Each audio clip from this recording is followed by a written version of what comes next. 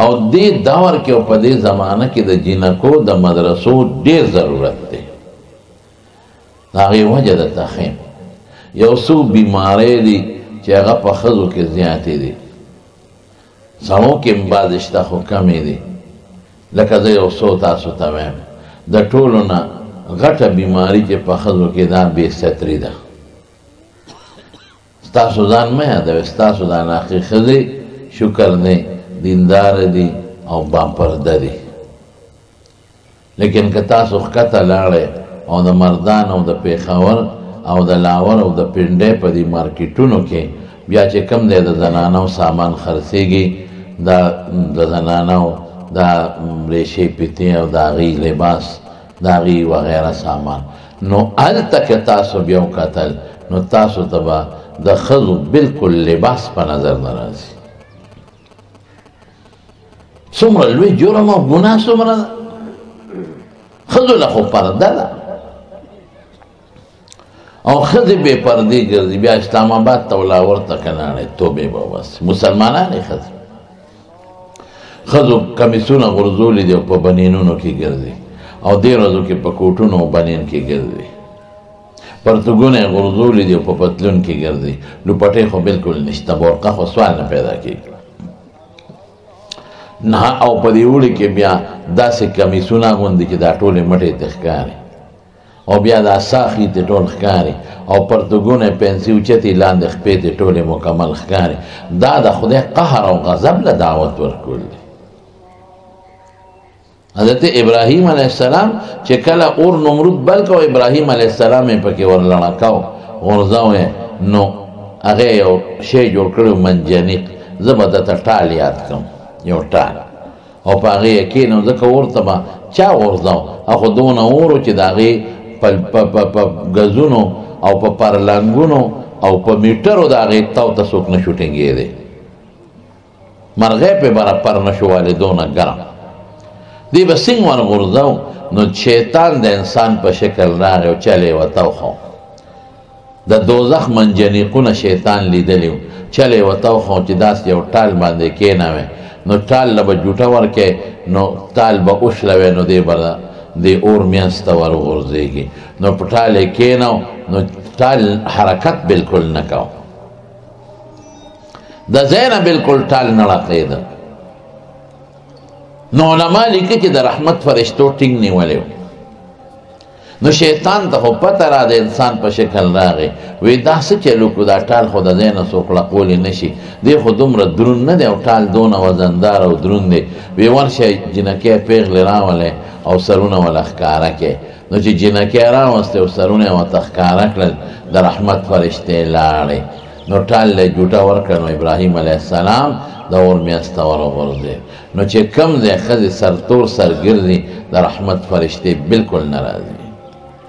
د غضب او د قهر فرشتې راځي. نو هلته خو بربنډتوب دی بلکل. حضور پاک 1400 کاله مخکې فرمایلی دي، وی داسې زمانه به راشي چې ښځې کاسیاتون جامې به یې اغوستې، عاریاتون بربنډې به یې، مائلاتون ممیلاتون، ځان به سړو ته مایل کوي او سړي به ځان ته رامایل کوي. رؤوسهن کاسنمة البهت، عربو کې یو قسم وخان دي داسې لوړ قوبې وي او یو طرف ته راتو وي، وی داسې به د ناز نه سر ته وړي.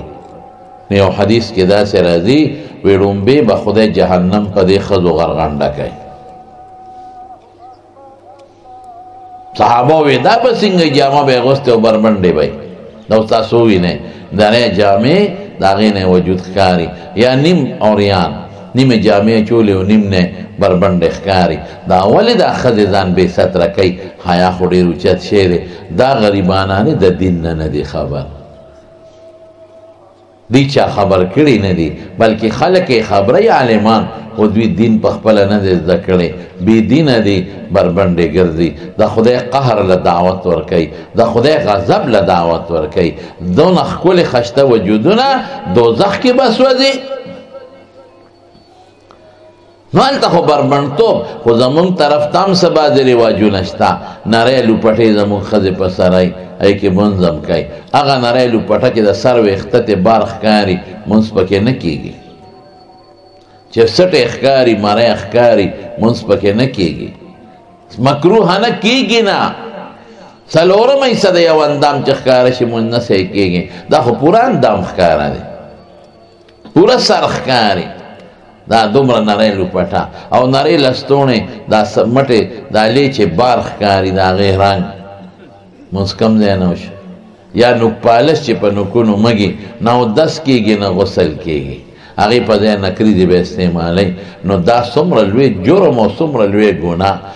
بعضې ښځې د دین نه نی خبر، نو په کور کې سر تور کړي، ظاهره وایي څه پردي خو نشته، خو خاوند مې دی او بچي مې دی. نه، د خاوند او د بچو په مخ کې به هم سر پټی، مری به پټی، سر به پټی، مخ خیر دی که ښکارئ، لاندې لیچې خیر دی که ښکاري. کور کې زنانه او دس کوي وړا غږي، نو دا لیچې ښکارئ، نو دا خیر دی په کور کې د زامنو یا د رونو او یا د پلار او یا د خاوند په مخ کې پروا نشته. لیکن لیورونه خو د سره کور کې شته، ترور زامن د سره دي، د ماما بچي د سره دي، لیورزي د سره دي، د هغې مخ کې ته څنګه لاسونه ښکاره کې؟ دا سخت جرم او ګناه، کبیره ګناه ده، غټه ګناه. دویم په ښځو کې بیماري څه ده؟ دویمه بیماری ناپوهتیا ده. سړي بیا هم دین د ملا صاحب نه زده کي، جمعې پر ورځ تقریر واوري، مدرسې ته لاړ شي، ملا صاحب سره کور بیټک کې کښېني، په لاره ترې د مسلې تپوس وکړي، نو ښځه خو دا نشي کولی. نو دا به څه کوي؟ دا د دین نه بې خبره ده، هېڅ پته ورته نشته. په لاره چې ځي اکثر زموږ دا بوډاګانې ښځې، تاسو به کتلي چې سپین کاڼي وویني نو چپ چوپ به شروع کړي، داسې به کوي. او زیارت خو پرېږده، زیارت خو چې وي نو چپ چوپ، او دې ځای نه به چغې کړي، پیره بابا را رسېږه، یا د کاکا صاحب را رسېږه. دا ناپوهې دي غریبانان، پته ورته نشته دین نه. زه یو ځل حج په دا مینا دویمه یا درېیمه ورځ د یو ښځو بورقۍ په سر وم، پښتانه وه، ځکه ما ورسره بیا خبرې وکړې. نو هلته جمرات ویني که نه، خلک ورته شیطانان وایي. نو چې د منځني ته را مخامخ شوه، نو دا نوکونه یې داسې کېښوده، چوپ چوپ. ما یې زیارت نه دی، بیخ دیو د شیطان دی. هغې وایي ګنې دا مولا دا جان راځي څه مقدس شی وایي، مې دا مقدس نه دی، چپ چوپ مه کوه. وی خواہ ما ویو، نو کیڑے تے گوتے کڑے، میں نا پا کیڑو اشتل دلتا نیشتا نی. نا پوئی دی غریبانان منز ولد پا صحیح طریقہ ساما نورزی، تا تی منز وروا نو غلطے با تی دیر زیادے کیے گئے. نو دا دویم نقصان. دریم نقصان سشیرے، دریم ناشکری. پس سڑوں کے مگری دا بیمارشتا او خضو کے دیر زیادہ دا. رسول اللہ مبارک سور رسا وکالا مخ کے فرمائی لی دی، وی ما تا خودے اور و خواہ اور. فیضا اکثر اہلها النساء، وی خضی پکی دیر زیادے وی پا اور کے. نو صحابہ و توی بما یا رسول اللہ، دا خضی اور کی ولی دیری دی؟ وی بی کفرہن دا ناشکر دی، ناشکری. وی یکفرن اللہ، وی دا خدای ناشکر دی. وی نا یکفرن العشیر، دا خاون ناشکر دی. نو رسول اللہ مبارک فرمائی، لو احسنت الى احداهن الدهر ثم رأت منك شيئا، وی کہ یو خضی سر طول عمر خیگڑے ہوکے، لکہ دمونگ دا خلق و سر خیگڑے کئی کر، جامع پیزار کور والا جوڑی ڈاکٹر لبوزی، طول عمر خیگڑا ہوکے. ثم رأت منك شيئا، و بید دون غلطی در نولی دے پٹے نئے غندے. نو سوئی ما رأیت منک خیرا قطو، یہ سڑی رتانا خو ما پا جن کے چتا خیر ندلی دل. نو سڑی وی چه کوتک بی خدا کٹ دا دی بازو پشان، او دی املالا میں والا رو برولے. باب دا ضربہ یضربو پی جاری کم، چه بے وقوف دا جامع دی خیر ندی، دا چار پلار دی روڑی، دا لنٹری کور دی پلار جون کرنے چه پکی اسے گی، دا سار ماخام چه سیوان و مالٹے خوریں، دا دی پلار روڑی، او دا سوکیدارو کیڑو نا چه ٹاقارو باسے، دا چار روڑی. دا ناشکری دا زمانو. او سلورم بیماری سرام دتا وے، سلورم بیماری دا پا خضو کے سشیرے بد اخلاقی دا، جنگ جگلی دیرے دی. اکثر دا سرو جنگ دا خضو پر سرے، کور کے دن ندین گورو دا خواخ جگا، بڑے خواخ دا چا کله گاونډي کله لاړه شي او یو پیاله چای ورته کېږدي بس د انګور داسې حیا والي داسې سم پلستر والا ورکي تپوسو کې ابے انګور دې څنګه ده وایي شور مه کوه ژبه بس سمه داسې ده چې پنځه ګزه ژبه ده او زوی دی زوی خو مې بس د ښځې غلام دی که نه اوس په مونږ څه کوي او که د انګورې چېرته لاړه شي او پیاله چای والا پخه کې او تپوسو کې چې بوډۍ سره څنګه ده وایي که خدای والا چېرته مرګ راولي وی خدای گز جبه ده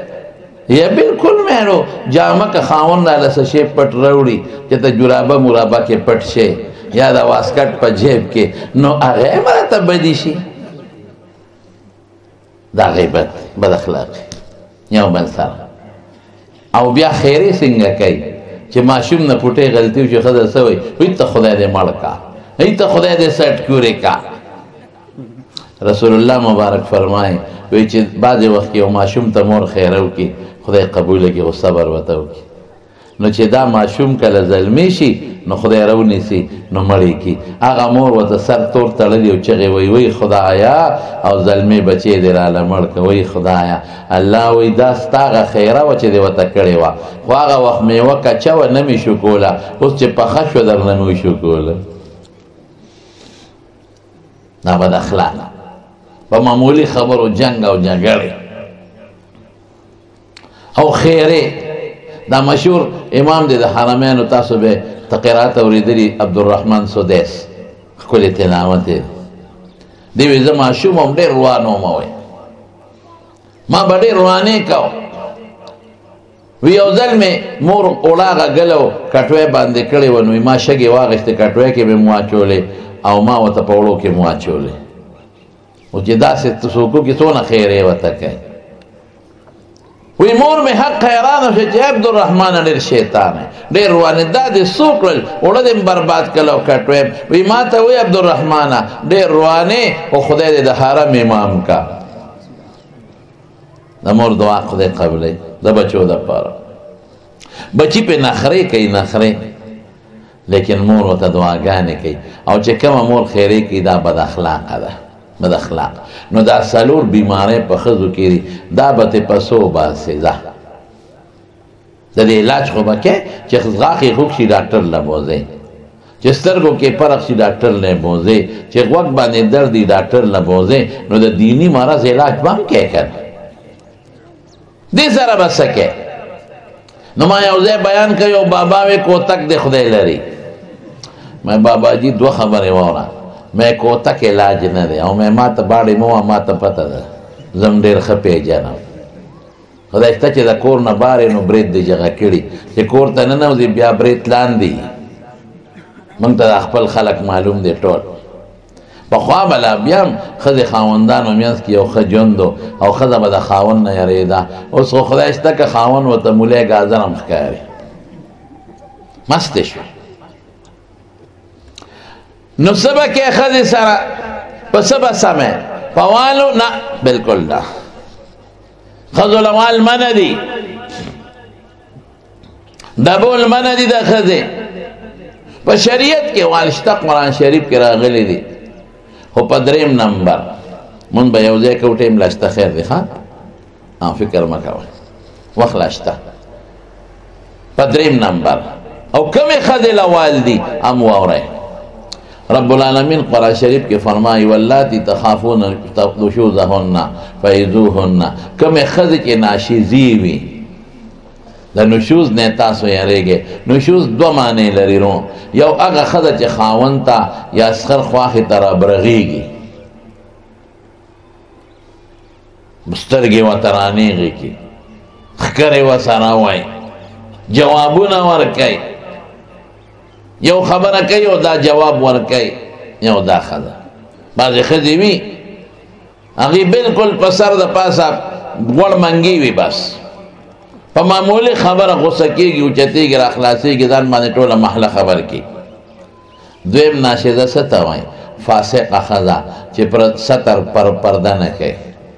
سړو سره خبرې کوي دې زمانه کې په موبایل پردو هلکانو سره خبرې کوي دا ښځه یادی شریعت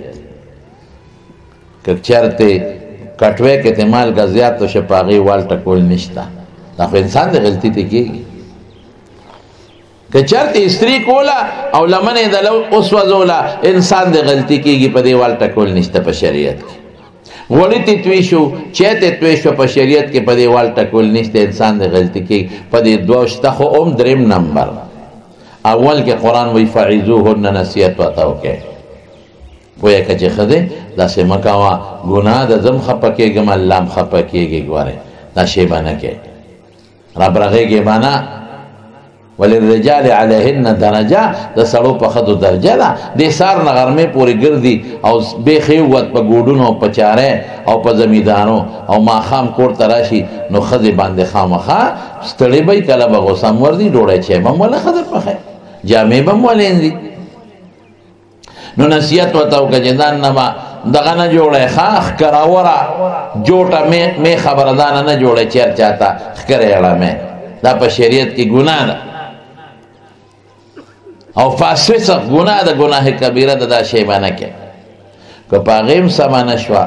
نو بیا وهجروهن فی المضاجع بیا ورسره کټ جدا که ملاسته جدا که هم په کوټه کې دننه حجرې ته به کډه نه وړی کوټه کې دننه په دې وجه چې دا ښځه به ستومانه شي نو جوړه به خدای پاک زر وکړي د جرګې ضرورت به رانه شي او که تا ته کډه کوډه واغېسته حجرې ته لاړې نو شیطان پکې وسوسې اچوي نو روانه به نور هم زیاته شي کوټه کې دننه به روانه کې ښځې سره چې روانه راشي نو کډه کوډه به دې زمانه کې ګورې دا چلونه کې والله که پروا در باندې وساتي پخوا به ښځې وې خاوند نه خفه دی او جړل مې اوس هغه شی نشته چې ته ترې خفه شوې به چې بلا در پسې چړو رابراغ نه شي یعنې د یو ښځې خاوند جنګ په سر راغلی و مونږ خو اکثر بیا جرګې کوو وې دا ټوخېږي نو مې علاج ولو کوي بې ختلي نه مې بلا هر څه خرڅ کړل او ټوخېږي ټوله شپه مونږ د خوب او باسي نو مې بوډا دی نو ټوخېږي به نه نو زه څوک ما د خوب او باسي مې غوږونو کې مالوچ ورکړه اوس څه کې چې ټوخېږي نو وجنې کور نه بار شړې نو ګورې دا غلطي ونه کې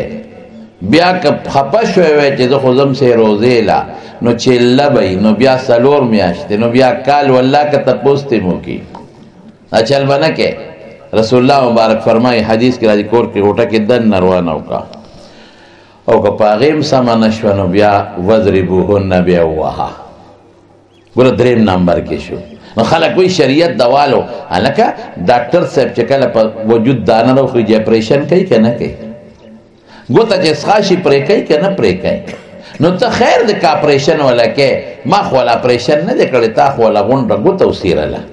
تا خو ته لاس پرې کو مونږ خو ته لاس نه دی پرې کړی ولې نوی اپریشن ځکه کومه چې نور وجود بچ شي یعنی دا بس خاشي نو زم ویم شریعت وی وال ټکول ځکه معمولي غوندې پکار دي چې دا ټیک شي او د دې نه دا فساد خور نشي لونه به هم دا چل زده کوي بیا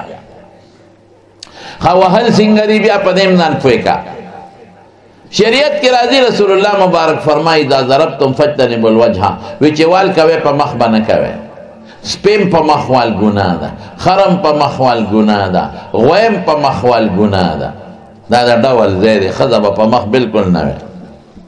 اون خو چې لاس اوچت کړي چې چړاق شي په دا مخ یې ووایي پوزه وله کږه کړي غاښ ته وباسي بیا ډاکټر له په خپله بوزي ښځې وایي غږ مه کوه چې دا خاوند والی یم وایي دا کټه پرېوتی وم ډاکټران هوښیار دي بیا پرې خفه کېږي په خپله په مالوچو ټکورونه ورکې نو ولې دی واله رسول الله مبارک فرمائے لا یجلد احدکم امرأته خیږي نو چې وروسته یې ورته حاجت پېښېږي نو ولې سار نه وهل کې ټکول کې ملامته به بیا ناست دی په مخ به نه وی نو زمونږ فقها د دې نه مسلې وباسي وایي په مخ په حکم کې هر هغه ځای دی چې هغه د ډول ځای وي د ډول په ځای به ښځه نه وی په سر به نه کې سر د ډول ځای دی ولې ښځې پکې کالي اچوي او چې تور شي سپین شي نو توری یې په مری او په سینه به نه وی دا هم د ډول ځای دی ګوره دلته په جامو ګلکاري کوي او امیل ګله بند اچوي په دې لاسونو ګوتو به نه وی ښځه دا دا ډول ځای دی ډول په ځای وال منه دی به کې ګوتمې چې دلته بنګړې چې او چې کلم دا نکریزو باندې خشته کوي خلک خفه کېږي په دې ځایونو په داغونو لاندې پخپو به نه وی دا د ډول ځای دی پازیب پیچی او نکریزه پې پورې کوي نو ما ته طالب چټ راوړېږي په کم ځای ووو ځکه چې په لاس او پښو او په سر او په مرۍ او په سینه نه مې په کم ځای ووو میں پا دے املا ڈب ورکوا ہم شریعت سوائی حضور پاک فرمائی ضربن غیر مبرحین سخت وال بنکے والو قشیم ہے اسے پرشمنش کوا مولانا بن جگر سے بیوزل خبر کری دو دوستان ناستو وی اغیوی چی مانا و خدا دیر یریگی بلوی چی یرم من خواتا ٹیپر ملے مخکان من نخونه یریږي دا تاسو فارموله کړی دا د من ته مخایا وی چې واده مې د واده پشپه می پیشو کوټه کې ګیرا کړی و نو چې ورننه وته ما نو پیشو ته مې سه خو شاواله مې نه واله نو پیشو یو خواټو بل خواټو په اخره کې مې لار ورک پیشو تختې دا بس خزه مې اق یریدل چې خاون مې غسناک نو ټیک ټاک دا نو دم د نر بچی پیشو کوټه ته دن نکړه نو کوتا کې راواغش کله یو خوا کله بل خوا کله یو خوا بل خوا خدای وته پارام کې نه غد پیشو د یارولو شپه دې تیر ده مونږ پیجندلې اسه پرشمش باکې وال ټکول منکه زمارونو ډیر خلک خدو ته کنزل کې دا ګناه ده ډیر خلک وته پلار یادای رور وته یادای دا ناروا دي مور وته یادای ګناه ده پخپل لاس کې د ستالور واده ده کاغه سو کوئی ته خپکیږي کنه خپکیږي ستا خور بل ځای واده ده کاغه تاسو کنزل کوي او تا یادې خپکیږي کنه خپکیږي نو دا تا سره کې دا د چالور خور ده کنه نو والتا کول به بالکل د خزونه کوي په شریعت کې ګناه ده منه دی بالکل دریم نمبر کې دیم دغه دوه قسمه او ګور یو خبره تکوم څوک چې خزه وای کور کې به برکت نه مانے او سڑی پا ٹیلیفون تا پوسو کہ یار جیوی کور کے برکت نشتا چینیم لاسی گڑیر رولم گوڑا غوڑی او عرص چے میں تخد سر سنجون دے وی مولی صاحب ذرا مسئلے تا پوس کم آسے میں تا پوس تا نظم کم کنا خد سر نوی کور کے عرص رازی میں والتا کل کہہ کنا کہ وی خید ربوما میں بس برکت ختم شو کر وی دا دے سمت نو میں گورا چیتے ہوئے او با روزه غریب خو جواب نشي در کوله نو هغه چینی راوالی نو لختی کې توي کی نو ته خدای ما خو پرون دړای راوړي وې لګمن باندې دی راځي سره نو چې توي کی غوړی دلته یي او کته دا خو ما پرون دړای راوړي وې لګمن باندې دی راځي اسره باندې لستونه وسوځي یا خدای دا زما لستونه خو نیم لاندې ځوړاندې یا روي دې سری ګرمه شوي وا گوریزا اکثر دے خپلو طالبانو تا ویم ارچا سر ٹرت خو خد سر نٹرت دا ذہن کے واچوے خد سر بس سنگ جن تیرے غدا تخیب والتا کول من دی نبوے گنی رزق کے بارے برکت دیم دا قچل بدا سر کئی خیری برتا پٹے کئی تب او دی خیری برتا کئی او کدام لکینو اللہ خوی نکن ظلم والے کے رسول اللہ مبارک فرمائی وی خزس اعوان فی ایدی تاسو پلاسونو کے قیدیانی دی دا خزے کتے پلار کر پریدی زی کتے نپریدی نشیطلی غریبان کتوے ڈاکٹر لزدی کتوے نپریدی سوک بے بوزی نو دی سربا خسولک کوے قسم پا اللہ رسول اللہ مبارک چکل وفات کی گے مرض وفات کی اسو وسیعتو نکڑیو یو پاکے داو اللہ فستوسو خدو تخیر و رسوے فَاتَّقُوا اللَّهَ فِي النِّسَاءِ دا خضو پا حق دا خدای نو یارے گے فَإِنَّهُنَّ عَوَانٍ فِي اَيْدِيكُمْ دا تاثر قیدیانی والتا کل منوی نو خضا با پس سمیگی پا شریعت و پا دین رسول اللہ مبارک شمائلو کی رضی ما ضرب امرأتا ولا خادما قطو پا خپل جون کے نبی بی وحلے دا او نیچت غلام مرئی وحلے دے والی ندی کرے خود طول دنیا دا خضو سکے او دا سڑو اخلاق او خویرہ یوزے کا قسم پا خودے کہ دا بی بی عائشی اخلاق تا دا گرد دخپی دولی تا مرسی دا پا سہ دا پا دین دا پا شریعت خودو تا دینو خواہیں شریعت پتاو خواہیں مدرسۃ البنات دا خو ډېر زبردست کار شو. دا خو تاسو ډېر هوښیاران یې چې د خپل کندي کې او د محله کې او په د خپل ماحول کې هم د بناتو مدرسې له ځای ورکړي. او ډېر هوښیاره خبره. ستاسو بچلونه به راځي دین به زده کوي، ستاسو خویندې به راځي قرآن به زده کوي، حدیث به زده کوي، پرده به وپېژني، اخلاق به وپېژني. دا جینۍ چې سبا واده شوه دا به د خاوند حق پېژني، د بچو به پېژني، د سخر خواښې د ستر د پردې دا به هر څه پېژني. دا به ټیک ټاک الحمدلله. دا جینۍ چې د مدرسې نه ووته زړه دې بېغمه دی، ځه خپلې ډیوټۍ له ماښام راځه، حیا دې محفوظ لکه د خدای یاره پرته نه دین یې پېژندلی شریعت یې وپېژن. نو دا د مدرسې د بناتو ډېرې ضروري شی دی زمانو. او چا چې ځای بخلی دی ماشاءالله. ما یو ځل میرآباد پل کې یو څو کاله وشو، چا وغوښته میراشه دلته یو مدرسې ته چا ځای بخلی دی، افتتاح وکړه. ډېر خشته کور غریب جوړ کړی یو سړی، ته یې وایم اوس 100 کمرې کور، خالا فرست کلاس کور، او غون سره د آبادۍ او سره د ځمکې غون مدرسې ته وبخه. هلکه مې دا څوک ته غټه قرباني ورکړه، وی دا د میرآباد پل کې ګونګړي خرڅوي، چولو والا دی، چولو والا. الله جدا شي دی. دین سره چې کله مینه پیدا شو خبره ختم، قرآن سره چې مینه پیدا شو خبره ختم، رسول الله مبارک سره چې مینه پیدا شو بیا به پکې دوی منی. دا چا چې ځای وقف کو دا د دې خبرې دلیل دی چې ردی په زړه کې د خدای او د رسول او د قرآن او د پیغمبر د دین مینه شته. ټول وایي الحمدلله. دلته خو ماته پته ده ستاسو ځای نه خو قیمتي ځای نه دی، دا خو د فوټوارو د انچونو په حساب خرڅېږي. او څونه ښکلې قیمتي د لارې په غاړه اعلی ځای. انشاءالله د دې په بدل کې به دوی له خدای په جنت کې د دې نه بهترین ځای ورکوي که خیر انشاءالله. د دې بدل به خدای په دنیا کې هم دوی له ورکوي او په آخرت کې به هم ورکوي. خدای باندې ورواړه بیا تماشه کوه. الله غیرتی ذات دی چې ته ما سره ښېګړه وکړې، زما مړه غواړي چې د هغې بدل دله خلاص کړم. نو د خدای نه غیرتي ذات بل نشته چې د خدای دین سره څوک ښېګړه وکړي الله بدل خلاصوي. ښه د زمانونو قرباني خو هغې ورکړه، خو سبادول به هم غواړي که ابادول به څه چل کېږي وسه. ابه تاسو ابادوئ. مدرسه خو د مولانا عبدالرحمن صاحب نه ده، د به څومره ژوند به مدرسه خو ستاسو ده، مدرسه خو ستاسو هم نه ده، د دم نه ده، د الله ده.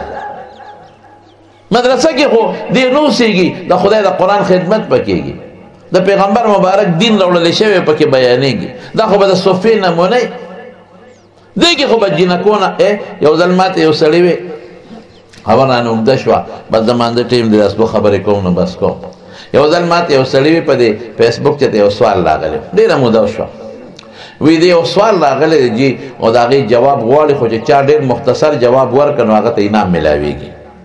نو ما له داسې یو جواب را چې مختصر یې څه وی دا هغه 2 سواله خو درته زه یو ویم. وی تاسو په زمونږ په دې ملک کې د جینکو مدرسې دي، د جینکو د مدرسې څه مقصد دی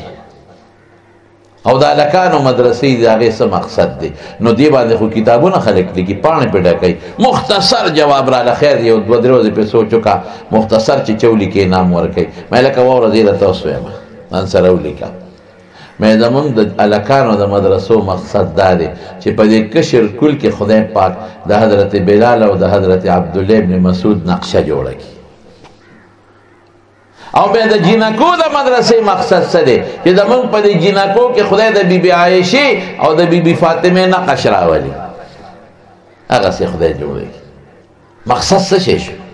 چې خدای زمونږ جینکې د حضرت فاطمې په شان کې، د حضرت عایشې صدیقې په شان کې رضی الله تعالی عنهما. هغسې نشي کېدی، یو جلک خو به جوړ شي. نو هغه سړي بیا ما ته وایي جي وي هغه انعام مې وګټه، مې ظالمه نیم خو پکې را سره غوټ زما کېږي.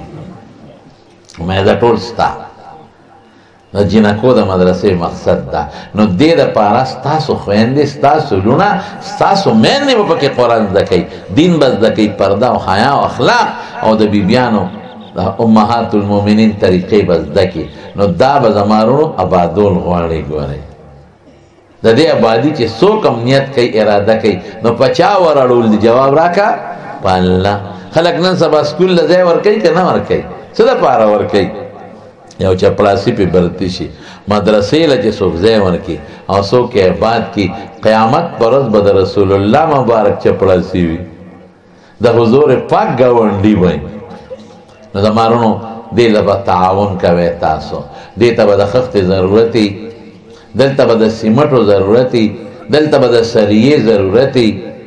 دلته به د ګلکار او د لیبر د مزدور د جوړولو ضرورت وي، د شګې او د کرش ضرورت وي. نو مولانا صاحب غریب به خدا نه چې ده خو څه واسطه چې دی به دا کار کوي، دی به وله چندې غواړي. نو د بار نه به هم کېږي، خو تاسو مهرباني وکړئ د زړه د اخلاص نه دې مدرسې سره تعاون وکړئ. نیت دا مه کوئ دې رور چې کومه قرباني ورکړه دې څلورو ورونو دقسې قرباني ورکړئ، ته مضبوط د زړه د اخلاص نه قرباني ورکړئ. مولانا صاحب سره ولیکئ زه به دومره سیبټ والم، زه به دومره سیخ والم، زه به دومره نغدې ورکم. خیر دی که نغدې نه ورکوئ، سیمټ شو، کرش شو، شګه شوه، سیخ شو، سریا دا دې مدرسه کې لګي. نو د هغې تاسو ملګري د زړه د اخلاص نه تعاون وکړئ، نیت دا وکړئ چې زه دا د الله دین سره کوم. ته ګوره چې خدای د هغې بدل په دنیا او په آخر کې درکوي او که نه درکوي. یو مختصر یو آیت نازل شو قرآن شریف کې لن تنالوا البر حتی تنفقوا ما تحبون، وی کامل نیکی به اله ګټئ چې کم شی خوښي د خدای په نوم یې ورکړئ. نو حضرت ابو طلحه رضی الله تعالی عنہ د هغې یو باغ و بیرحا ورته وایي، مسجد نبوي ته بالکل مخامخ ډېر ښکلی باغ و خوږې اعلی اوبه وې پکې، حضور پاک مبارک به راته و هغې کې به یې ناسته کوله د هغې اوبه به یې څښلې. بس فوراً راغی وی د الله رسوله آیت نازل شو چې غوښه نیکي هغه ده چې څوک هغه شی ورکړي چې ځان چې خوښي وي. بیرحا باغ زما ډېر خوښ دی، دا مې د الله په نوم وقف کړ. ارجو برها و ذخرها عند الله، زه د خدای په نس ثواب ګټم او د خدای په نس ذخیره کول غواړم. رسول الله مبارک خوشحاله شو، بخ بخ لکه مو وایي واه واه ذلک مال رابح یا رایح، دا خو صدقه جاریه ده. قد سمعت ما قلت چې تاسو ما اوریدل، اجعلها فی اقارب فی فقراء اقاربک، دا د خپلو غریبانانو رشتہ دارانو باید تقسیم کا. نو د مارونو چې کم شی ځان له خوښی د زوی د لور وادي څومره پیسې پې خرچ کړئ، دین لم خوښ کا بدل به خدای په دواړه جهانه درکوي. نو دا څوک داسې ملګري دي چې هغې د دې مدرسې د آبادولو دپاره د زړه د اخلاص نه د مدرسې سره مدرسه ام کلثوم للبنات سره تعاون وکړي او مولانا عبدالرحمن صاحب ته کار آسان کړي او د الله دین له زړه ورکړي، د خدای دین له جذبه ورکړي او الله خوشحاله کړي او بدل په خدای ورواړئ. داسې یو څو کسان که داسې وي چې دلته سیمټ یا سریې د خښتې ووایي، نو انشاءالله نورو مسلمانانو هم ترغیب شي، الله به هم خوشحاله شي، کائنات به هم خوشحاله کړي، خدای به یې دله بدل درکړي. یو څو کسان دغه وکړي نو بیا به انشاءالله دعا وکړو، بیا مونځ وکړي انشاءالله.